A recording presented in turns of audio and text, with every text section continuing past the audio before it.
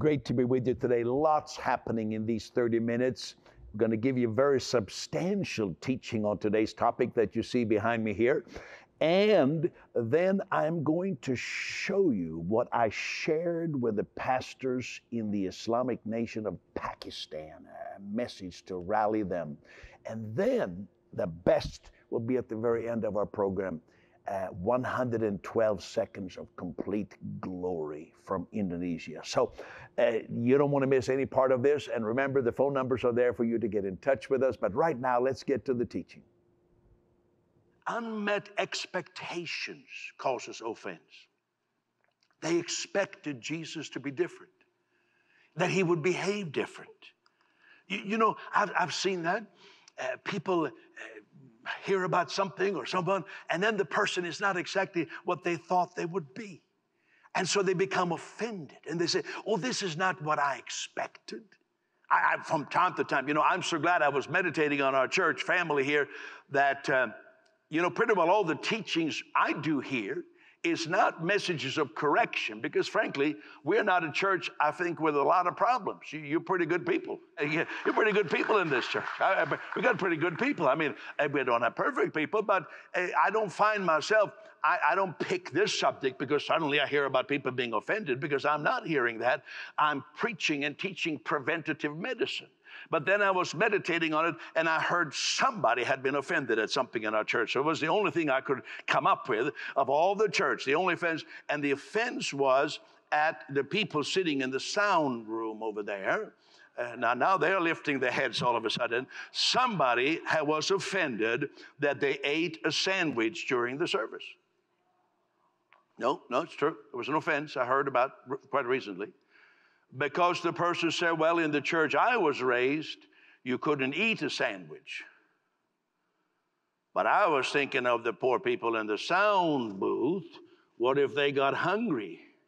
See, everybody's looking back over there now. But they were offended at that. And they maybe came from a background with a very sacramental view that buildings are holy.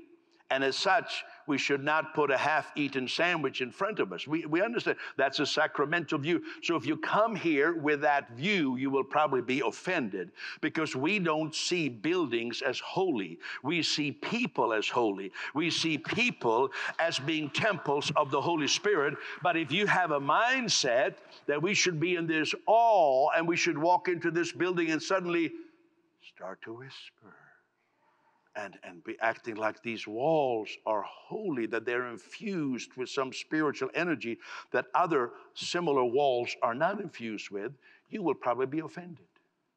Because what you expected is not what you got.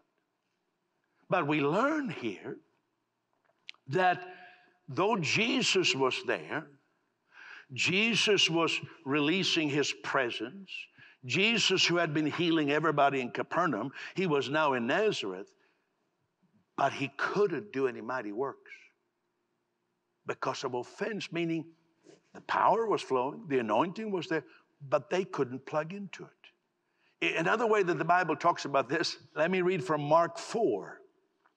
It says, the ones sown on stony ground, when they hear the word, immediately receive it with gladness, and they have no root in themselves, and so endure only for a time. Afterward, when tribulation or persecution arises for the word's sake, immediately they become offended. So, we have all had opportunities to be offended. So whether we let that offense take root or not is connected with how we have handled the revelation of Jesus Christ. If we just got caught up in a feeling, an emotion, music, and it was good vibes all around, chances are as soon as anything comes that is not to your liking, you will be offended. And so when we talk about being rooted, let me just add to that scripture, Ephesians 3:17, that Christ may dwell in your hearts through faith, that you being rooted and grounded in love.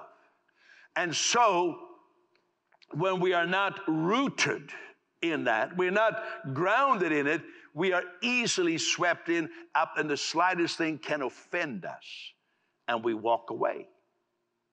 But Paul says, I myself, I always strive to have a conscience free from offense towards God and people. Maybe the classic example is the one we found in the book of 2 Kings in Naaman. I'm going to read it to you, Naaman, 2 Kings chapter 5, verse 9. Naaman stood at the door of Elisha's house. And Elisha sent a messenger to him saying, go and wash in the Jordan 7 times, and your flesh shall be restored to you, and you shall be clean. But Naaman became furious and went away and said, indeed, I said to myself, he will surely come out to me and stand and call on the name of the Lord his God and wave his hand over the place and heal the leprosy. Here you have a man who is just, you could say here in the Old Testament way of describing it, he is next door to his breakthrough. He's right there. He's next door to his miracle. He's next door to, going ahead, getting his promotion, getting his blessing. Call it whatever you want, but he misses out on it. He got almost blessed, almost healed, but he was offended. I can see Elisha sitting there, and probably he kind of knew there's a bit of a puffed up individual about to arrive at my door, and he wants special treatment. See, some people feel that they need to have special treatment because of their success in society or because of their status. I meet this all the time. In fact, I'm approached, for example, I was approached that way in the last few weeks. People approach me wanting me to deal with them differently because of their status. They might be a chief of police. They may be a general in the army. In fact, I had all those kind of people do. So they expect something different. Like I am special. I can't receive just like little mama from the slums here. I can't receive like little mama living on the wrong side of the railroad tracks. It needs to be a proper healing prayer. It needs to be a proper miracle ministry because I'm here. And so I kind of, if you let me use my sanctified imagination, I kind of can imagine Elisha sitting there. He said, okay, I know the guy that's coming. So he hears the door knocking. He's probably eating pizza. Can you see Elisha having a pizza? Maybe he's enjoying himself. And the messenger runs to the door. And he says, oh, it's the great general. Oh, Elisha says, just tell him to go and dip in the river down there. It's kind of dirty water right this time of the year, but just have him dip 7 times. And 7 times he come up, everything's going to be good. Hallelujah. And he keeps eating his pizza, pepperoni, Don't get hungry now, okay? And Naaman, you know the story. He's furious. He's offended. How could I be treated like this? How could I be treated this way? I mean, it's me, Naaman. I'm hot stuff. I mean, he should be honored that I'm coming to his door. I mean, I'm just not some woman, some widow from Saraphat here, or some little person like that. I'm the mighty Naaman. This is really, we could do a selfie if he wants to, but I want my due. So he is offended. Isn't that interesting? And he walks away in a huff and a puff. He says, I'm not going to do that. At the very least, I expected him to lay his hand on me, kind of a minister of laying of hands very smoothly, and kind of I imagine that somehow slowly as his hand moved, the leprosy would kind of vanish and new flesh would come. So he had it all figured out. People say, well, I don't think the preacher took enough time listening to my prayer request. Some people, they want to tell their prayer request in such detail that even if you had faith when you met them, you almost lose your faith just listening to it all, and it would be better. If you didn't know, you could pray just more in blissful ignorance of all the aches and pains and whatever doctor said in Toronto and Winnipeg and Vancouver and Montreal and every specialist they were sent to and Texas and wherever they went. It will be easier to, but they feel like, well, I'm special. so that he's offended. He's offended. And he's about to lose the blessing. It's the same idea as the people in Nazareth. And Paul says, I strive always to have a conscience that's free from offense towards God and people. I'm so marveling at the way Paul is saying that, because he doesn't express any other area that way. I was thinking, have you felt like being offended lately? Have you had an opportunity to feel like somebody slighted you? You deserve better. You know, it's like, and you get caught in that trap and you carry that offense. It's like, you know, when you want to catch a monkey. I never caught a monkey, but I hear when you catch a monkey, you have like a little cage, and you have a little hole big enough for the monkey to stick its hand through, but then you have a banana on the inside, and once the monkey grabs the banana, they can't pull out again. And they won't let go. They could easily get free. They just have to let go of the banana, and then you just pull back out again. But once they got that banana, they're just holding on. That's how an offense works. You say, well, I want to be free, but I'm holding on to my banana offense. I want to hold it. I want to look at it. I want to coddle it. I want to nurture it.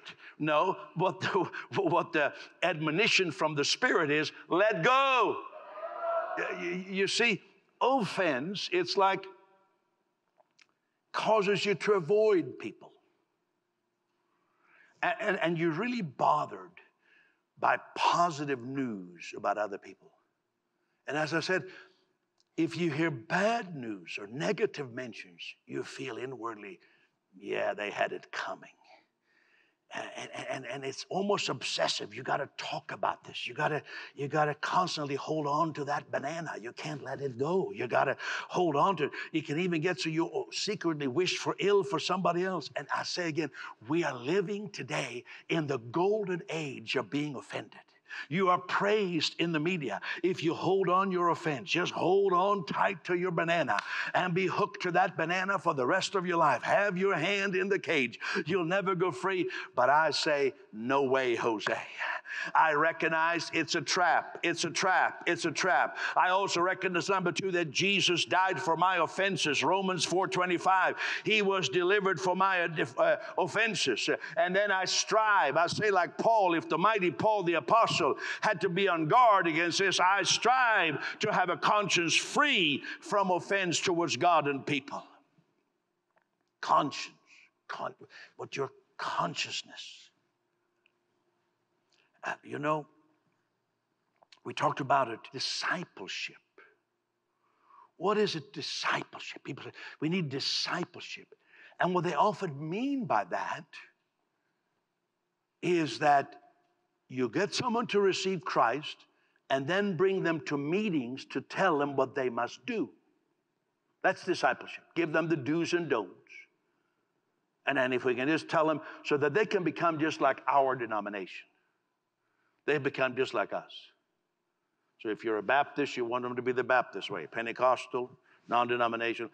You know, that's what we call discipleship. But I was introducing the concept that discipleship is to help people live in consciousness of Christ. That's true discipleship. Because if they have a consciousness of Christ, they will do those right things. They will do those things that are good, but that's discipleship. Rather than saying, we got to tell them this, you got to do this, you got to read so much in the Bible every day, you got to do this, you got to do this. And the things that if they had consciousness of Christ, they would do on their own without being told you must, and this causes the joy to be lost. So to make disciples, you see, let me tell you something about denominations. Do you know that this goes back to the Jewish religion? From time to time in the Jewish religion, they had kind of revivals going. And certain truths became part of that was preached in those revivals. So you had one particular revival about 200 years before Christ where they really emphasized fasting. Fasting. You know, people fell in love with God and they worshiped God and they made that institutionalized. You have to fast. And then they had special tithing and all. And that group was called the denomination of the Pharisees. They were wonderful people. But 200 years later, they're still going through the motions of what they did out of love for God, and now they're doing it by dictates. So when we look at the Pharisees, we say, oh, those were bad dudes. Well, why do we think they were bad? Because we see them through the eyes of Jesus, and we see that all they're doing is going through an outward motion, but the life that caused them to want to fast or want to give or whatever they were doing, which they now have institutionalized, that life is gone. And so when we are discipling people, and I'm doing a little bit of that right now, and we need to be discipled. We all believe in discipleship. It's not about, come to church, raise your hand, do this, say hallelujah, say praise the Lord, do all this. No, it's about the inner life, because the inner life will propel the outer life. But if you just have an outer life, an outer behavior, it will very soon become hypocritical, and you're going through the motions. I am saying, let's make disciples of Jesus Christ, not disciples of certain behaviors and certain traditions, but disciples. Christ consciousness is the antidote to being offended. I trust that the word is working on you. I promise you there will be a lot of variety in this program. We are switching gear now. And now I'm looking at the world. My coworker Nathan Thurber just concluded a visit to Pakistan. I recorded a message in preparation for our great campaign coming up in that Islamic country. And this message was shown to about 1,250 pastors and leaders. I thought I'd take you behind the scenes and show it to you. And then I have those 112 seconds of absolute beauty coming up at the end of the telecast. But right now, my message to the pastors in Pakistan. Greetings to you, my beloved pastors, leaders, and friends in Faisalabad, Pakistan. I have a prophetic word for you. Pakistan shall see Jesus. Faisalabad, Punjab shall see Jesus.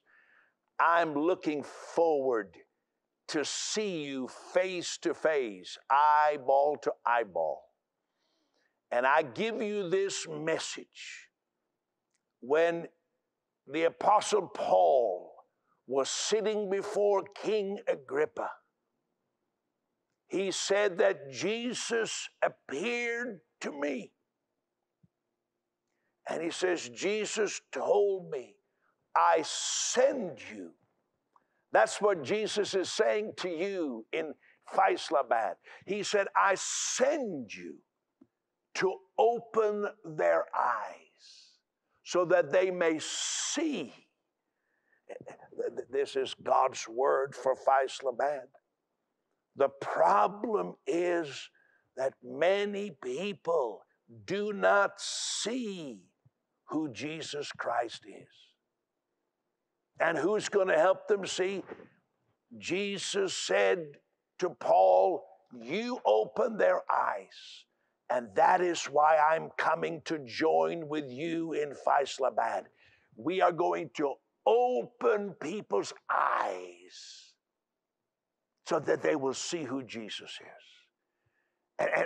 And then Paul says, when their eyes are open, they will turn from darkness. Means their eyes are darkened, they cannot see, but they will turn from darkness and they will see who Jesus Christ is. And Satan's power and lies are broken. And then they will receive forgiveness of sin and an inheritance. Oh, you see, I have more than 4 decades of gospel ministry. We have ministered some of the largest campaigns ever conducted among Muslim friends, all across Indonesia, in Northern Africa, Zanzibar, areas that just like Pakistan, where most of the people are Muslim friends. They are not our enemies, they are our friends. We approach them in friendship, but we speak the uncompromising message of Jesus Christ, Isa al-Masih. I said, Faisalabad shall see Jesus. How?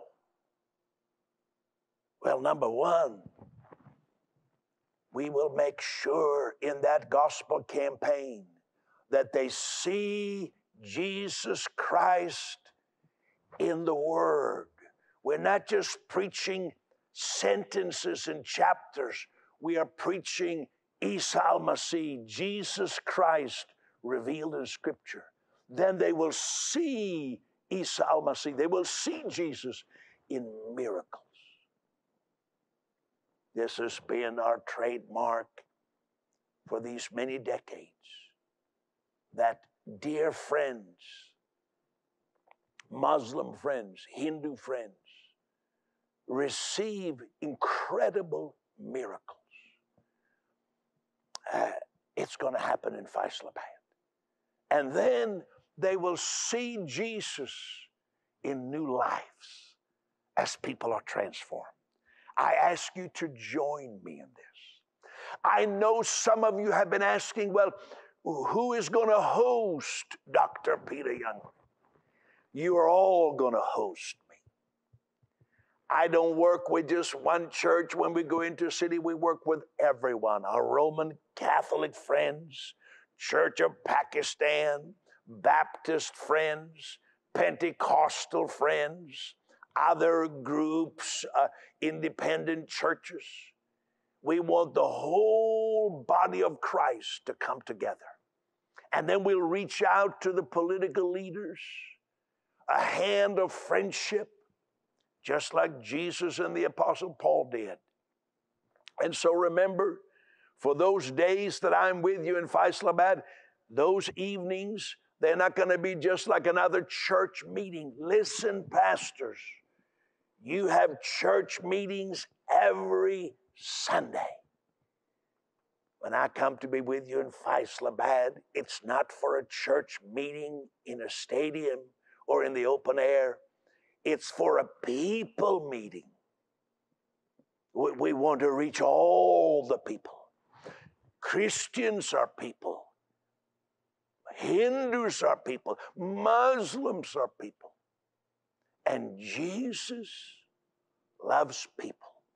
The record is clear in the Holy Scriptures that Jesus healed people regardless of their religion.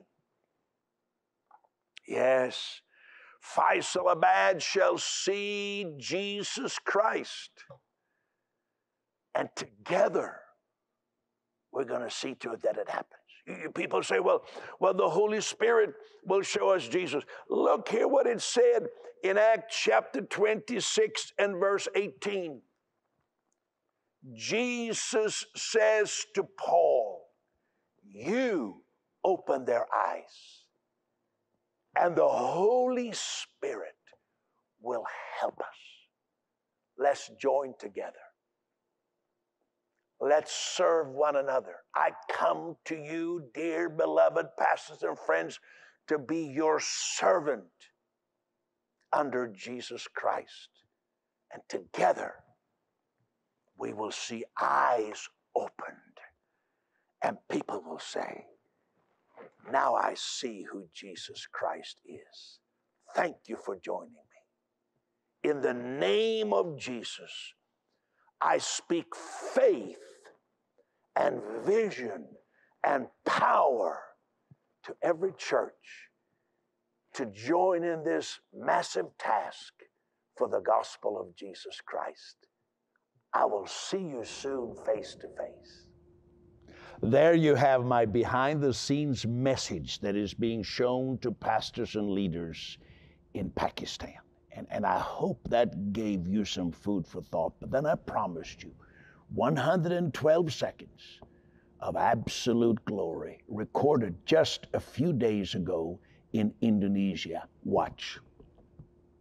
Thousands of you, Ribuan I want you Anda, to come right here. saya mau Anda datang. I want to look you right in the eye. Saya mau memandang langsung If you mata. say, I want to receive forgiveness of sin, Kalau Anda katakan Anda mau terima pengampunan dosa I want to acknowledge Jesus Christ. dan mau mengakui Yesus Kristus, If you say, I say yes, kalau mau leave your place and come right now. tinggalkan tempat. Come on, thousands of you, come. Sekarang, Come right now. datang sekarang.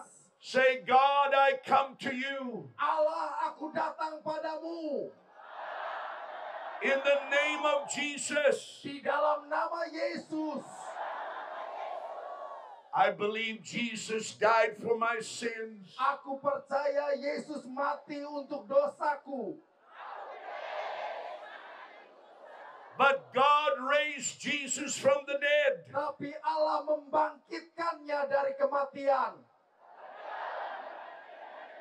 And I confess now Dan aku mengaku sekarang,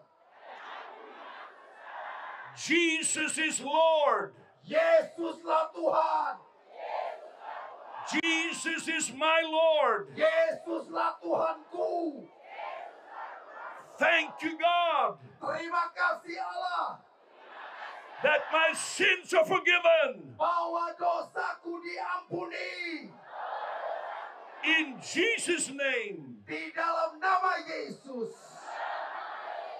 Amen. Amin. Your sins are forgiven. Dosamu diampuni. Your sins have been removed. Dosamu dipisahkan. That's what it's all about. Tens of thousands of people receiving Christ. And right now we are in high season of harvest. I don't know any time in the history of our ministry when we have had hardly any breathing room, just one campaign after the other among people where there's so little witness of the gospel. I need your help today. This book, we will send it to you with a gift of any amount, or if you become a VIP partner. But I urge you, please take action. Don't let this come to a halt. Please go online and give or call right now. God bless you. Thank you. Your participation makes this global gospel ministry possible. To share your prayer request or to help bring the gospel to those who have never heard it, call 416-745-1820. You can give at www.peteryoungren.org or send your gift to World Impact Ministries at P.O. Box 62039 RPO Victoria Terrace, North York, Ontario, N4A 2W1, or P.O. Box 433 Winchester, Kentucky 40392-9800. Together, let's give everyone a chance to know God's love in Jesus Christ.